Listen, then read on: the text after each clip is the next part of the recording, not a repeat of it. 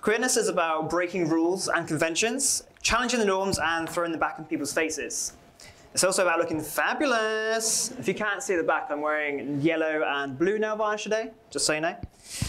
More formally, I've been a game journalist for the past 10 years, and I'm now moving into the other side of games by writing for them. I'll be talking about how we can make games even more queer, and as a heads up, I will be talking about sex, nothing too explicit, and there will be a slight mention of suicide later on. Right. So we're here now in 2020 with two of the main actors in a Star Wars film publicly upset that they didn't get a gay kiss on camera. With the highest grossing animated film ever, Frozen 2, hinting that the star Elsa may have a girlfriend. And this year we'll have the first Marvel film with an openly gay superhero. And that film is The Eternals, by the way, which is fitting because queer love is eternal, as you can see from this typical exchange on Grindr. Queer people have been fighting for years for mainstream visibility and acceptance. And look at where we are now. We have Elton John and Freddie Mercury biopics, a pansexual main character in Netflix's Chilling Adventures of Sabrina, and gay icon Ruby Rose is playing a gay as hell Catwoman on TV. We did it, you know, great. So what should we do now? Just march back home with our iced coffees and just talk about the rainbow-colored poop emoji all day? Nah, I don't think so. We should consider why queer representation is the hottest it's ever been right now. It seems everyone's trying to get LGBTQAI characters in their stories these days. And why? Either to make us queers happy or to make money. Yes, it's inevitable in our society that anything cool and popular will be commodified eventually. It doesn't matter how anti-consumerist it may be. Just look at what happened to punk fashion and graffiti. Which is why we now have rainbow capitalism. This is when companies wear rainbow colors to show queer support, but not always actually doing anything to support us. And why? Well, it's obvious. They do this to get queer people on their side and to encourage them to buy their products. And sometimes it works. I myself am guilty of buying something just because it has a rainbow flag on it. Bet you do too. Yeah. It's not always that cute though. In fact, commodification rarely is. Most of the time it's just ridiculous. To illustrate just how ridiculous it can be, I want to introduce you to one of my favorite activities. All you have to do is type into Google, in quotation marks, "you can now buy," and switch it to the news tab and see what great new products are hitting the headlines. For example, you can now buy, are you ready for this? A mini tub for your testicles. Mini hot tub, sorry, for your testicles. Unfortunately, the 24 karat gold one is sold out, so sorry. You can also now buy a hyper-realistic mask of your pet, which isn't, you know, creepy at all. You can now buy a Valentine's fish and chip bouquet to share with your loved one. Nothing more romantic than a load of hot grease and fish stink. You can now buy a koala dildo to support victims of the Australian bushfires. I will be providing notes for this talk, so if you want to save the koalas, you know what to do. You may also remember that someone recently bought a banana duct tape to the wall for £92,000. It's art, keep up. After it was sold, and I absolutely love this, this man just straight up ate it in front of everyone. I just love how much he doesn't give a shit. Commodification, as we've just seen, can be ridiculous. It causes companies to jump on the latest trend and try to appeal to a target audience in all sorts of outlandish ways. At best, it's silly and fun, but at worst, it's outright offensive. We have to be ultra aware of this going forward, as we'll see more and more queer representation that doesn't have a good motive behind it.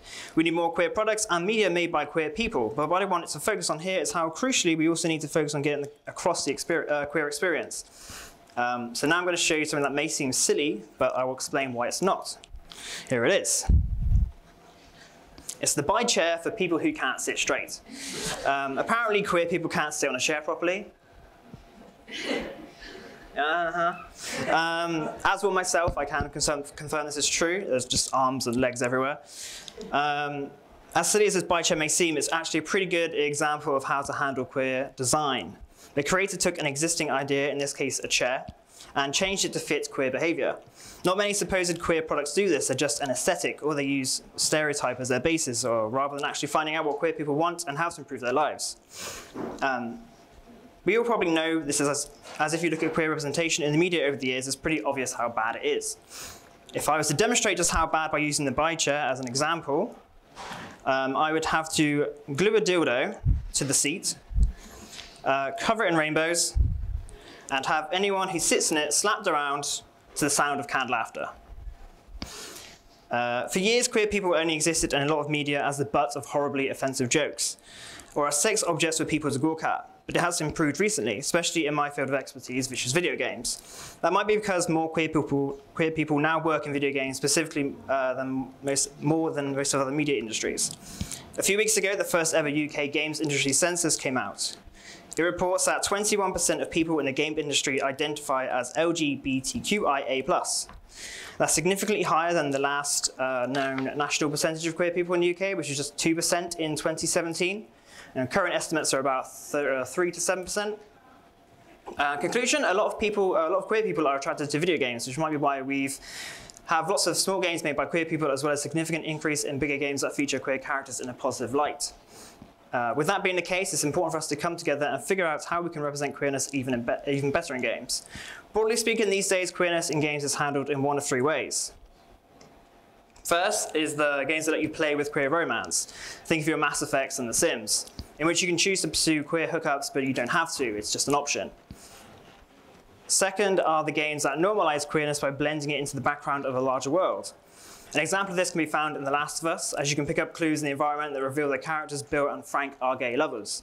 This is never explicitly said anywhere else in the game, you just have to kind of find it yourself. And third are the games that put queer characters and experiences front and center. This includes the like of Gone Home, Night in the Woods, and this game, Dream Daddy, a dad dating simulator. The main characters in these games are outright queer, and there's no mistaking it. Looking to the future, it seems like we'll have many more games that fall into this third category, with one of the most important coming out this year being a game called Tell Me Why. It will be the first game from a major studio with a trans character as its star, and that character is even being voiced by a trans person. This is a big step up for queer and specifically trans representation in media, and one that's been due for a while.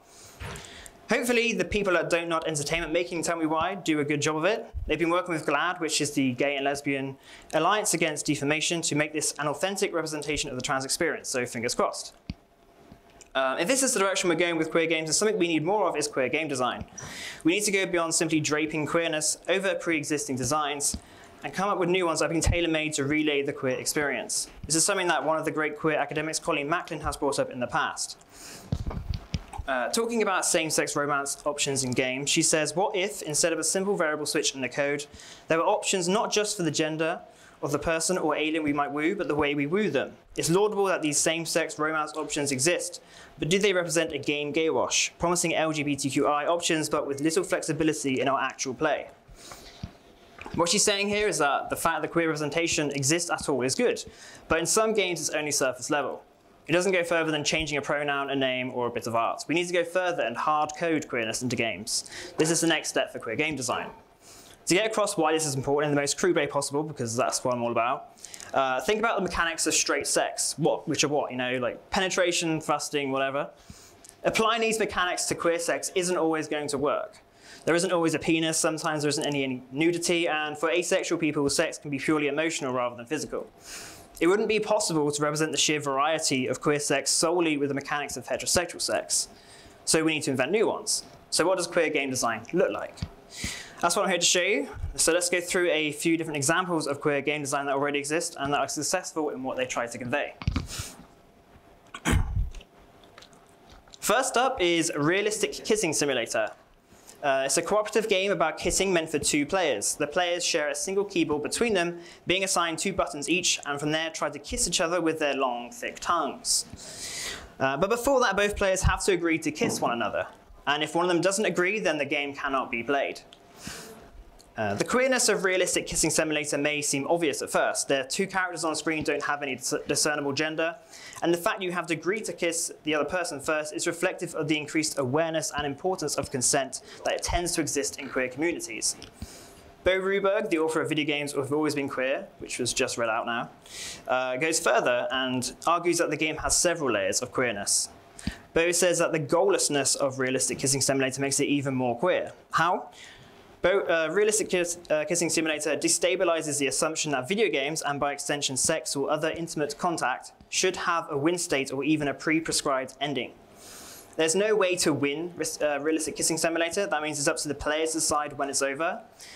This becomes especially interesting when observing straight people of the same gender play the game, as it opens up a homoerotic play between them, which is amplified by the intimate physical space that they share due to having to have the same keyboard. The two players can lick each other's eyes, nostrils, and shove their tongue into each other's throats. It might be that two straight players find this level of virtual intimacy with a person of the same gender uncomfortable, and so the game will probably end when one of them can't take the tension any longer. At this point, they have had a queer experience due to the game's design. They may now know what it feels like to discuss people's sympathy for being a queer couple in public. Maybe they come away from the game questioning their own sexuality. If nothing else, they have had experience of one of the challenges of queer sex. As Realistic Kissing Simulator doesn't have closure, both players need to decide on when to finish, just like queer people having sex that doesn't have an obvious endpoint like an orgasm. This forces players of the game to come up with their own goals so that they know when the endpoint might be. This means communicating with each other in ways that straight sex doesn't always demand. Realistic Kissing Simulator's queer game design, then, is in its goallessness and the physical space that it has players occupy when playing. Right, next up is the Tea Room, which is a public bathroom sex simulator, I said there'd be a lot of sex, made by Robert Yang, who is a gay man who makes games about the gay man experience. It starts with you looking down a urinal that you're pissing into. Once you're done flicking bits of pee everywhere, which everyone does, you'll probably start looking around the room. That's all you can do at first is piss and look around. So you stand there and wait. Sooner or later, you'll hear a vehicle pull up outside and a man will come into the bathroom and start pissing into a urinal next to you. Now, what do? The only way you can interact with this world is to look around. So you'll probably look over at him. Some men will ignore you, but there are others who will look back at you. It's a bold move. Two men in a public toilet returning the male gaze back at each other as they empty their bladders.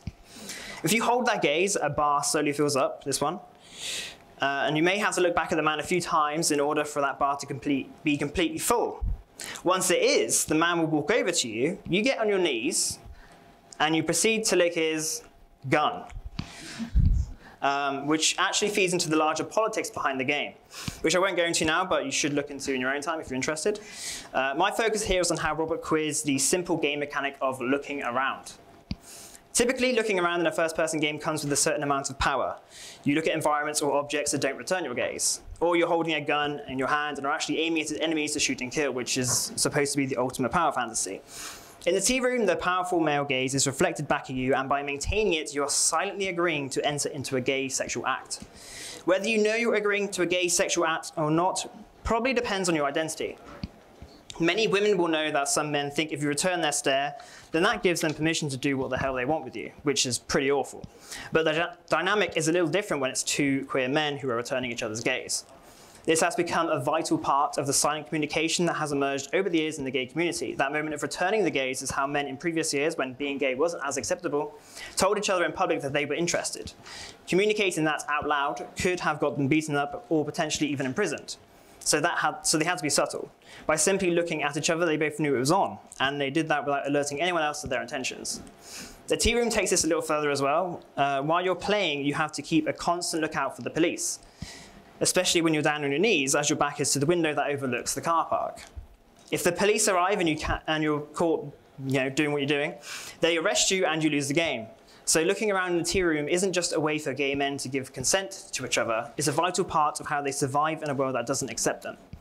It packs queer history and interactions into what is usually an insignificant interaction in games, which is looking around.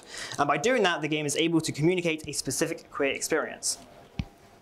Right, next up is, we're going to look at two games and how they queer the act of driving. The first is called Roundabout.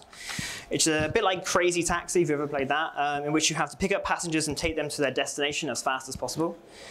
The difference is that you have to drive a limousine that is constantly spinning in a circle.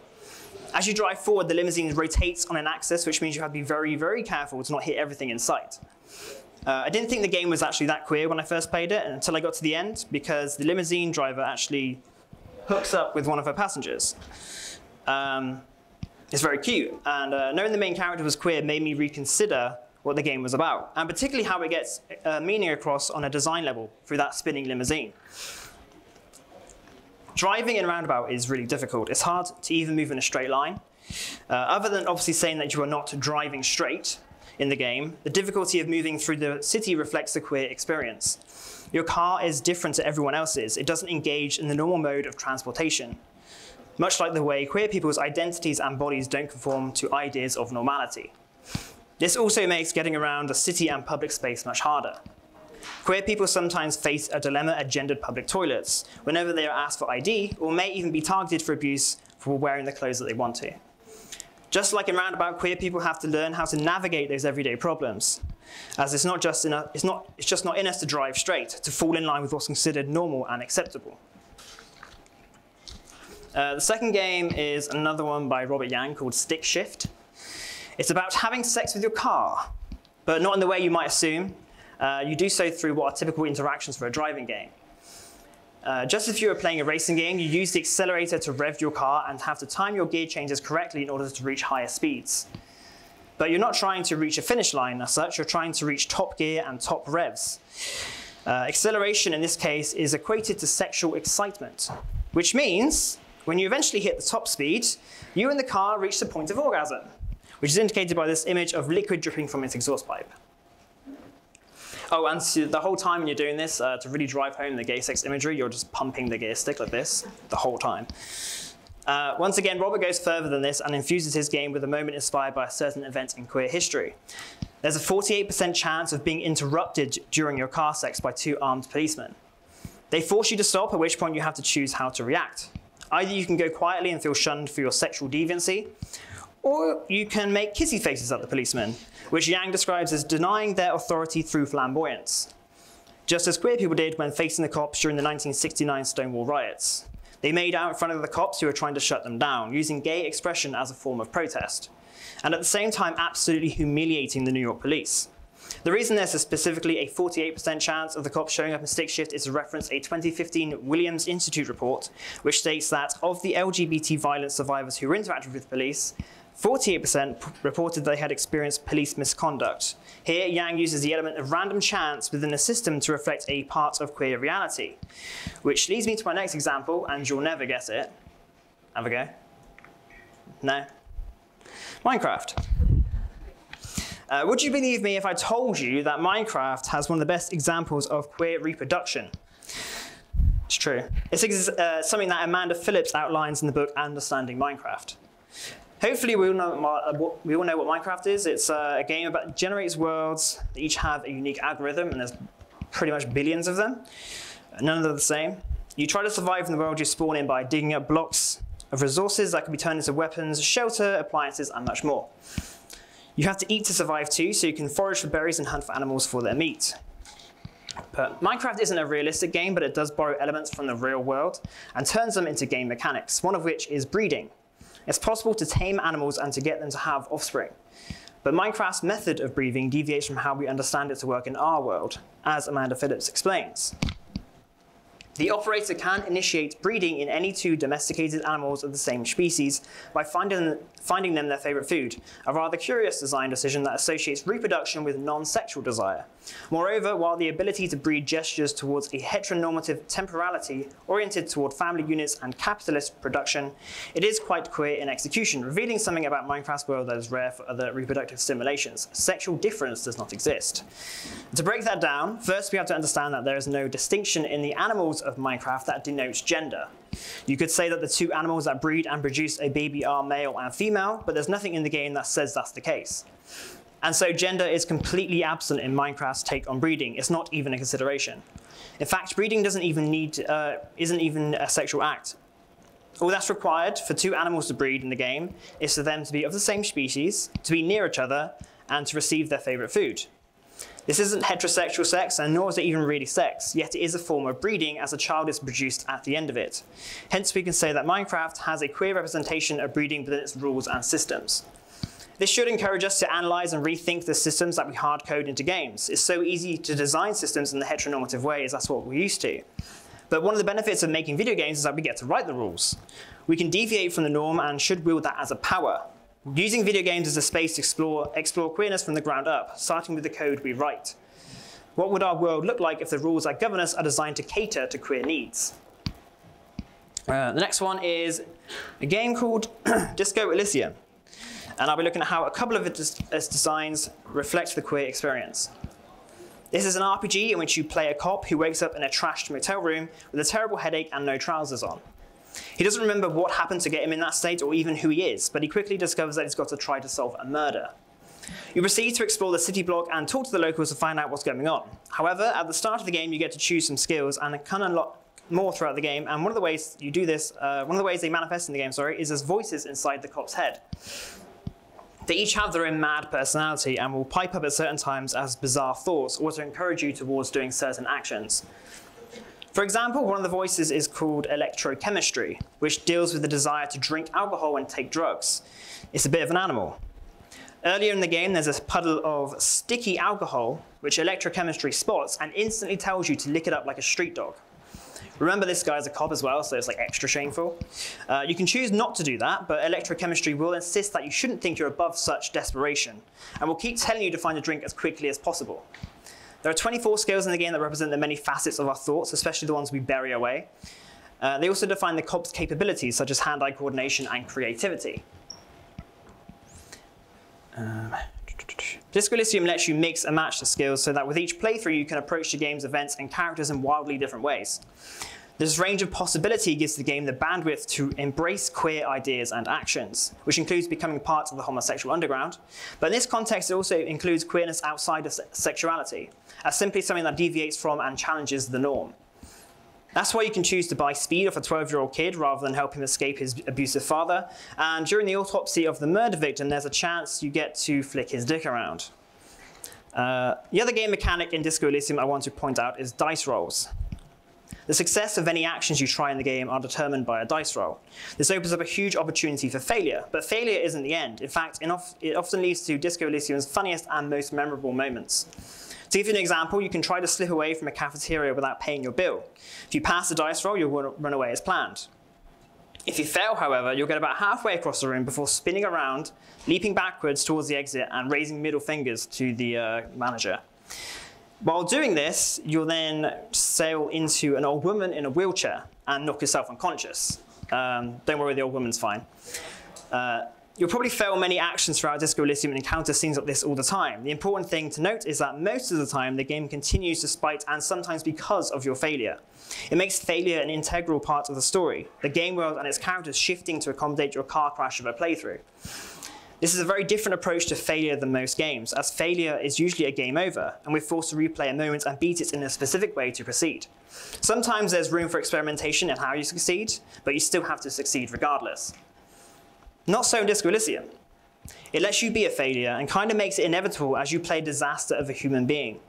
One who has no money but has to pay rent on a room each night, and who also has to solve a murder but can't even remember his own name. Disco Elysium transgresses the notion that we must succeed in order to exist. Society tells us that to fail will result in us becoming homeless and a person who deserves to be ignored. Disco Elysium, on the other hand, lets you give yourself the title Hobo Cop, sleeping rough and rustling around in bins for coins, and you can actually beat the game that way.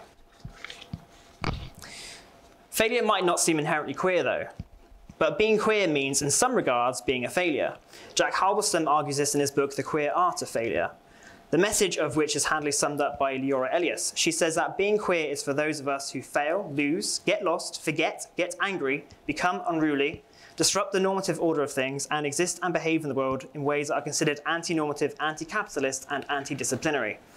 By being queer, you are predisposed to fail, at least within the society we live in, as it's not primarily designed for queer people, and it especially isn't set up for queer people to succeed. But queer people don't give up when faced with this. They have to fight, and yes, they do fail. And some of us learn to embrace that failure. Trans journalist Juliet Jack says this happens when queer people figure out that success for them in this world is never going to be the same as it is for others. And so making failure into a style or even a way of life may bring far more positive results than the unquestioning pursuit of success. Queer people who embrace their failure reclaim it and turn it into a strength, wearing it as armor against those who would try to mock or hurt them. I think of the drag queen Monet Exchange, who was mocked for wearing a dress made entirely of sponges in RuPaul's Drag Race, and to be fair, it was pretty bad. But she responded by turning sponges into her signature. She now has the catchphrase, the luck of the sponge, wears hideous sponge accessories and tells everyone how great they are, and has also released a song called Soak It Up. But there's another side to queer failure, a much darker side, and Disco Elysium doesn't shy away from that either. There are moments when the cop dwells on how horrible he is, and you can have him tell other people about it, how much he hates himself. At one point, you can even have him threaten to kill himself in front of two young children. As the game's lead writer, Robert Kurwitz, told me, this is immensely uncool. It's a moment of immense weakness during which a man exposes his abject desperation, which is a result of the world being in agony for him to exist in. Queer people live through these horrible moments of pain often, sometimes every day, and not all of us are able to be strong and get through them. It should come as no surprise that the group with the highest rate of suicide attempts is the queer youth. The rate is significantly higher than the general population. Queer adolescents are very likely to have depression, harm themselves, and many avoid healthcare for fear of being discriminated against. So being queer and embracing failure can be fun, playful, and strengthening, but it can also be miserable and deadly.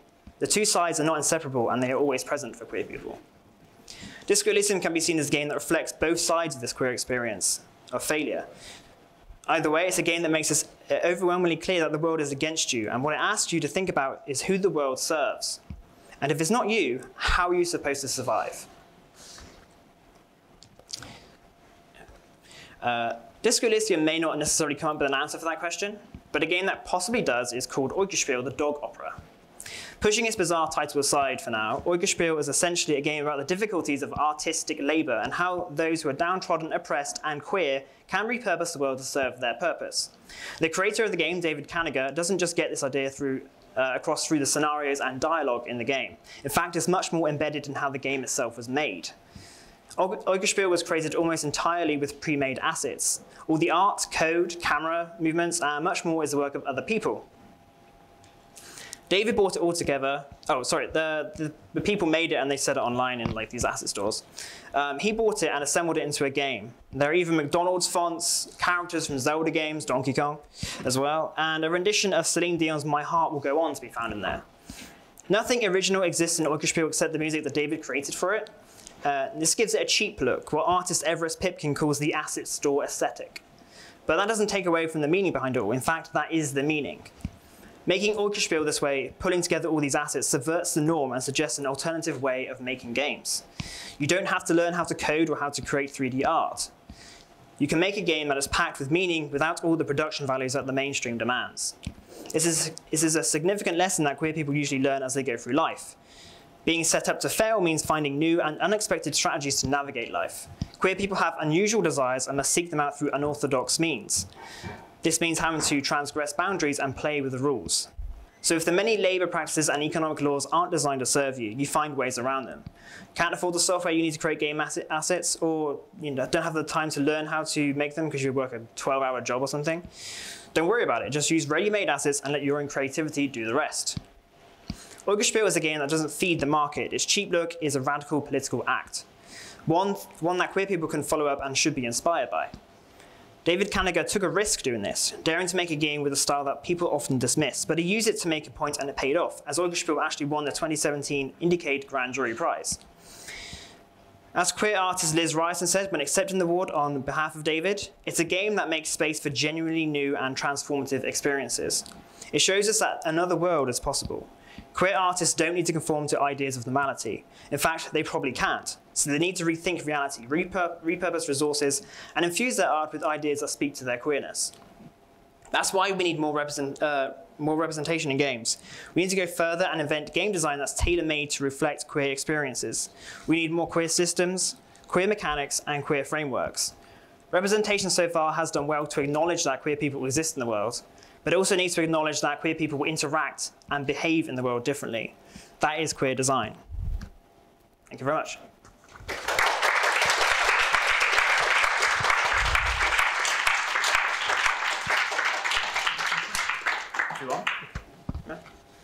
Do we have any questions? Chris?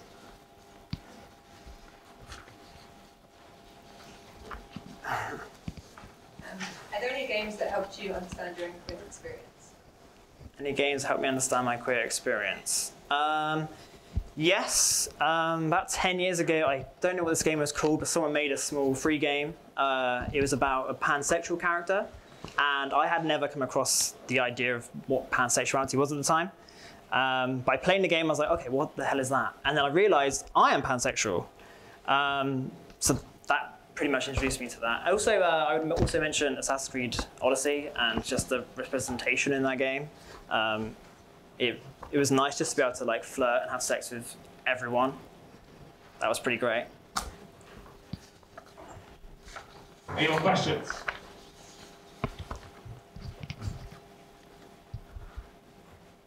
Hi there, my name is Bobby. So I'd like to ask if, okay, so I confess I did miss a little bit of this talk, but when it comes to, let's say, online role-playing games and the ability to choose to play as a character whose gender is not your own, and where do you see this lying in terms of gender exploration, especially with those like games where you can highly customize your character? In my experience, I haven't played. I think I play as a woman quite a lot of the time. I don't know why, but I know a lot of other people have found by playing, say, as a gender that's not their prescribed one at birth, have found that that is actually their gender. I've known many cases of that. Some people just like, you know, the other side of it is some men just like to look at women's asses all the time rather than a man's, so they play as a woman. But yeah, I think in terms of queer representation, it's very good, it's very healthy, and it helps people to find their identity, which I think is great. Any more questions?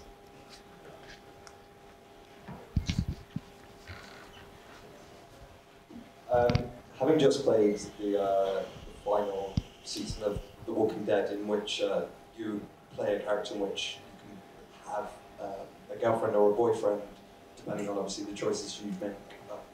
Do you believe that there is, or there should be, a distinction between characters that are written to be LGBTQIA, or obviously like where it's a choice?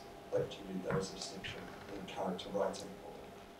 Do I believe there's a distinction between when they're written as a queer person? When it's written, like, when it's not a choice for the player or the character. I think if you write a character that's queer and you're forcing that on people, I think it's great, and I think it forces people to... I think forcing people to have to face queer people more, even if it's a character, is a good and healthy thing. People need to be challenged, and yeah, and then the other option is like to make it a choice. That's also great, and for obviously other reasons. It's definitely a distinction. I think making people have to date or interact with a queer person is a much stronger and bolder choice, and I think more people should do it. Actually, I have a question. Oh God, go on. I have a question. So, you show slides with Dream Daddy. Yes. And I think one aspect I find very problematic with being in simulators is the fact that basically your goal is to get with those characters. Let's say with those characters, you know, some kind of romance with them. And the fact that you can replay the game and basically have to select the right choice, in a way, you don't say what you want to say, you say what you need to say to get. It's gamified, right? Yeah. It's gamified, so I feel this is very tricky, because where consent stands, if you can rewind time and say every time you write a thing without any, anything. Yeah. Because it should be, you can either play it once, or if you say something that is not real, that is not true, then there should be some consequences and a reason. So isn't queer on one side, but also problematical? I guess it depends on what your goal is. There are games I know from, I think there's a Flash game made several years ago that you could only play once unless you got a new computer. If you died in that game, I think it was called One Chance. If you died in that game, you couldn't play it again. That was it. Your chance was over. And like, I guess you could kind of do that. Our reality is that's what happens. We only have one way through. We don't get to go back. You know, people may forgive you and stuff, but I think if you want to hit people with that reality, then yeah, do that. I guess something like Dream Daddy is trying to be more playful and fun. The fact that it exists in the first place is quite fun. I don't think it's the best dating simulator out there. It's just like, it makes for a good slide, right?